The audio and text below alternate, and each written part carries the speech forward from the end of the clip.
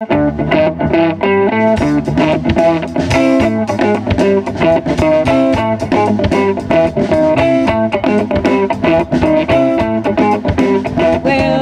someone lit the doom fuse and everyone looks like a Francis Bacon painting now.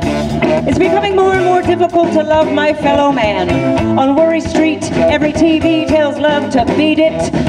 Trafficking only in confusion, the conspiracy salesman obsesses from inside each home. His tiny hands push at the edges of the screen. His gestures large and meaningless. Sign language for the conspiracy clutch.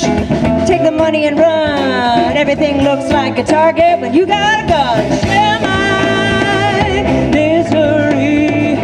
Share my misery. Share my misery. 45. You know that guy whose mouth is a tiny asshole?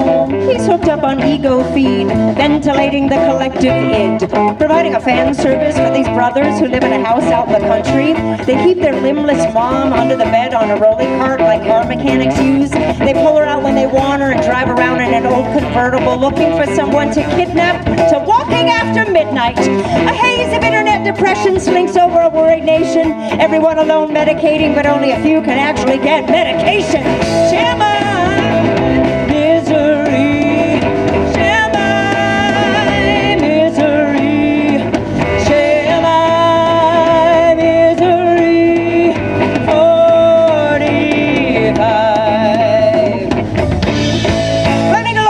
Successful bullying campaign, creating false outrage, spreading a contagion of bad behavior in a captive nation. Providing a fan service for this couple who live next door. And they start a fight inside the house and then they bring the fight outside. And then everyone on the block can hear the end of that marriage. Or that crazy mom and her teenage daughter fight trash, you know. They knock down, drag out fight for 45 minutes. And I'm kind of like, I wanted to rake the lawn. And now I can't do that. Now I just have to go inside until you stop. Or the house across the street where all these 40-year-old dudes show up every day with their bikes and 24 packs of Mountain Ice in the morning. That old one guy, the junk ball and junk jeans and American flag patch on the hole of his knee.